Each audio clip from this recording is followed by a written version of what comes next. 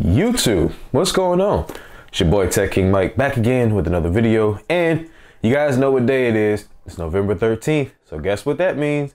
It's iPhone day, fam. That's right, we got ourselves the iPhone 12 Pro Max in the building, baby. This is the 512 gigabyte Pacific Blue. Now, if y'all can't tell by the theme behind me, I'm a blue person. I'm a blue person. I enjoy the color blue. So I had to go ahead. It was only right that I got the 12 Pro Max in the blue. So let's unbox this bad boy real quick. Gonna be a real quick video because your boy's not playing no games. I'm finna put the screen protector in the case on this as soon as I'm done recording this video. So let's go ahead and get into the unboxing so you can see what you're getting in the box this year, or lack thereof this year. As we all know, blah, blah, blah, whoop de whoop, you're not getting this, you're not getting that. But either way, let's go on and get into the video. iPhone 12 Pro Max unboxing. Let's make it happen. Well, iPhone 12 Pro unboxing, baby. So as you guys see, the box is a lot thinner this year than it has been in the past. And that is because Apple has removed the charging brick and the headphones in the box. Now, I'm gonna tell you why this doesn't bother me. It doesn't bother me because, for one, I've got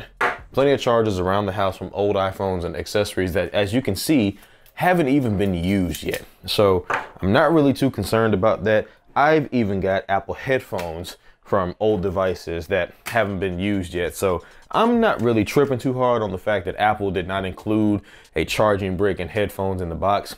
Does not make or break the purchase for me, but that is just my opinion. Now, let's go on ahead and get into the actual unboxing. So like I said, as you guys can see, I went with the Pacific Blue 512 gigabyte model.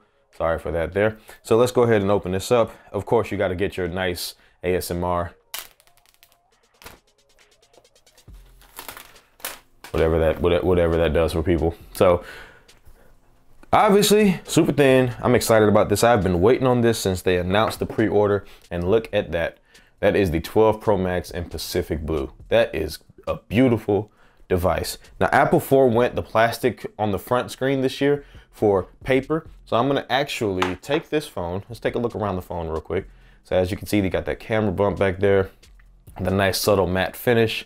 Got the stainless steel sides, and the overall footprint of the device is not that bad. I feel like compared to, say, a Galaxy Note 20 Ultra, the footprint is not that bad. Now, mind you, the Note 20 Ultra is in the case, but still, it's not that bad of a footprint compared to what I was expecting to get my hands on. So we'll put that off to the side for a minute, and let's just take a look at what else you get in the box. So you do get your USB-C to Lightning cable. So I'm gonna put that back in the box because I usually don't use those. I have an anchor cable that I use. And you get your small Apple branding and instructions this year with your SIM ejection tool, your quick start guide, as well as your Apple sticker. You only get one this year, sad face, but at least you're getting something still, right? Let's not complain too much about what we're not getting in the box and be thankful we're still getting something. So let's go on ahead and take a look back at the phone again. And like I said, as you can see, nice. I like the squared off edges. It's really nice. Feels really good in the hand. And it's a nice solid feel. I know some people said that they don't like the squared off edges because they feel like it's harder to hold. I actually like them. I think it feels really nice. Let's go ahead and peel this off. And let's take a look at powering the screen on. We still got that notch up there. The notch ain't going nowhere. Not really too mad about that though, because Face ID is the truth.